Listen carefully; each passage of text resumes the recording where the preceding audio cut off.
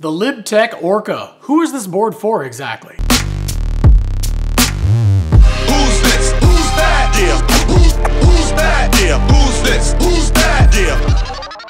The Orca is a very, very popular board every single year, and they actually do make some higher end versions of it, but just the standard version is one of the most versatile boards on the market. We've got a rocker camber bend on this thing, so you're getting the catch-free feel of the rocker, and you're getting all the power of the camber in the nose and the tail.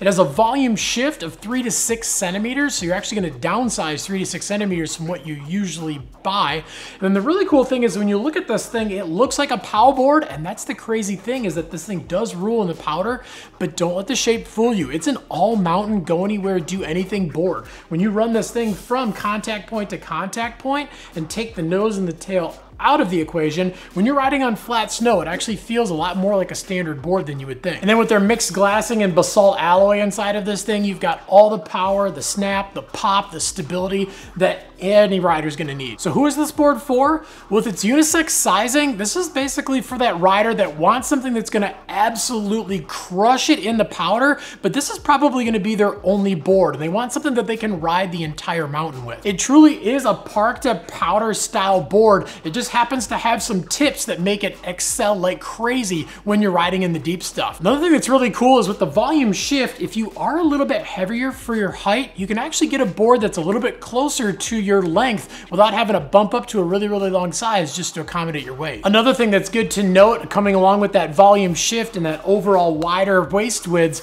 is that this thing down to the 150 is plenty wide for anybody with a size 13 or bigger boot. Who's this? Who's that? Yeah. Who's that? Yeah. Who's this? Who's that? Yeah.